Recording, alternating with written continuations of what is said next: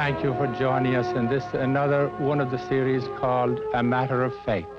Would you say that, that womanhood today can really practically, in a practical way, find guidance and invitation to confront their problems and solve them? And would you say that womanhood in a special way is a victim today? Yes, I think that women have become the victims of, as they say, a man's world, but a man's world at the last gasp of its old pattern of extreme specialism and fragmentation.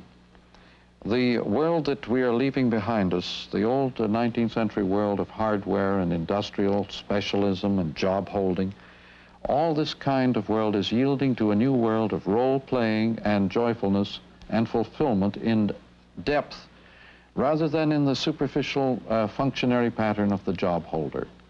Now, women today are caught between these two worlds.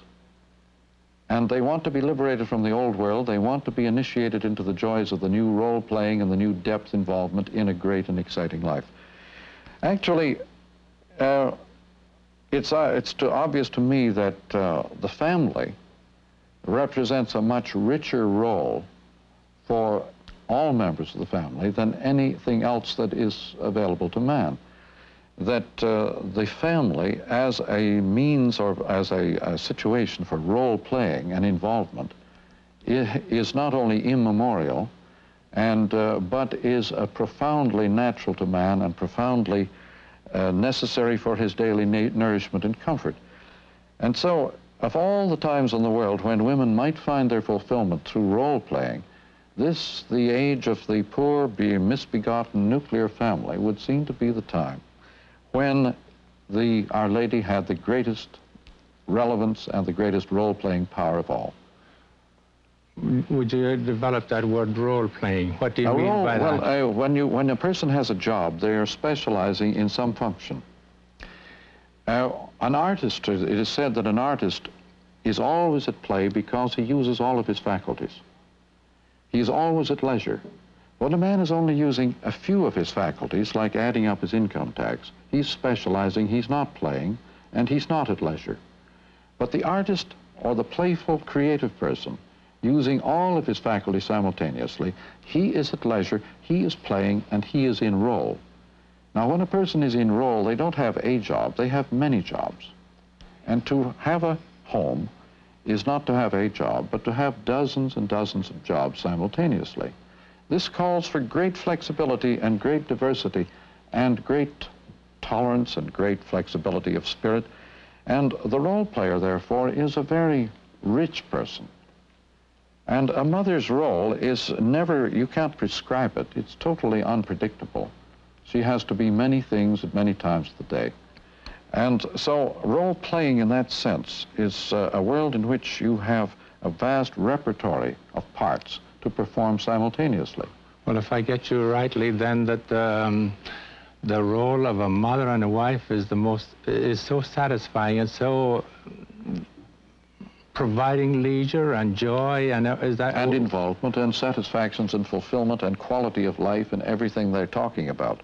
On the other hand, it's perfectly obvious that the family has been ripped off, as it were.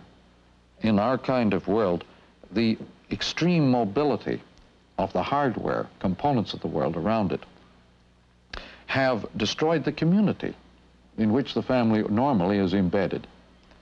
The matrix of the family, the community, has been ripped off by new instruments of transportation, which simply eliminate the neighborliness and the natural rapport that men have with one another by proximity and daily dialogue and familiarity.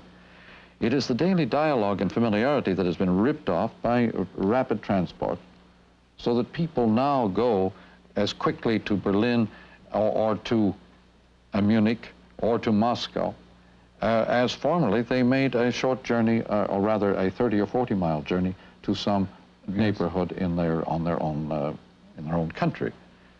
Now, this has temporarily at least destroyed what we call community.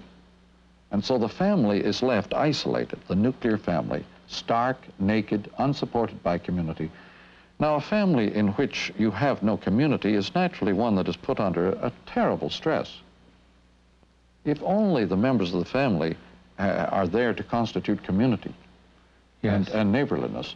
This is surely bare bones. And it's a pretty stark situation. So this is one of the contributing factors to the trauma and the distress that a family is suffering today. Would you think that this is passing, that there's a hope that community will be restored? Paradoxically, as the instruments of transportation speed up to greater and greater speeds, then instead of people being thrust apart, they're brought back closer together again, so that even the nuclear family can now be reunited by jet plane on weekends. Well, our time is out, and I want to say, in behalf of those that have been enriched so well by you, and most of all, on behalf of myself, Marshall, a million thanks to you. Well, thank you, Father. I hope that we have been right on, as they say.